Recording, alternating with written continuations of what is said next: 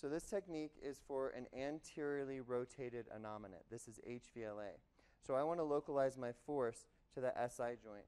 So I flex the legs up till right before I feel L5 move. If L5 moves, I go back just a little bit.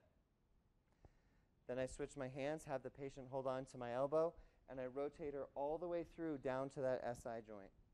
She holds on to her elbows, and I have her straighten her bottom leg.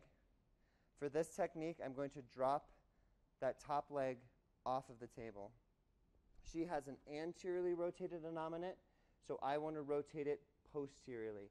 This is like a steering wheel of the hemipelvis. So I'm trying to rotate that back posteriorly. I set that up by bringing my forearm behind the trochanter and drawing down the shaft of her leg, bring my center of mass over that SI joint, and now my force is straight down. As she breathes out, I'm going to drop.